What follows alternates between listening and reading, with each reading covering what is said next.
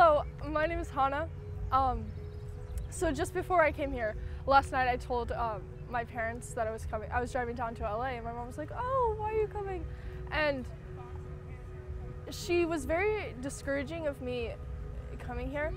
I knew it was, a religious spirit trying to pull me away from what I knew was true and what I felt here through her lives and through her social media, and also encountering her a few weeks ago here in the park.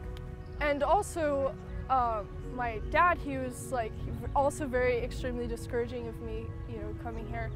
I felt kind of terrible in a way. This is something Jesus is what I'm passionate about. I love Jesus. I love serving Jesus. I love being around his anointed people, being around people who just love talking about him and love, saying his truth.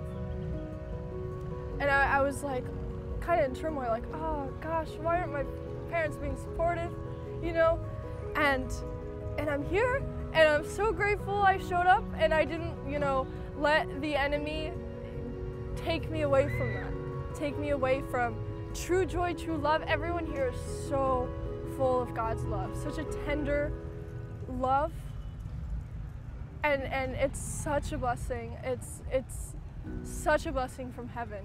It's just, I'm so grateful and I'm excited, and it's so beautiful out here being in nature too. Oh my gosh, we're outside. So yeah.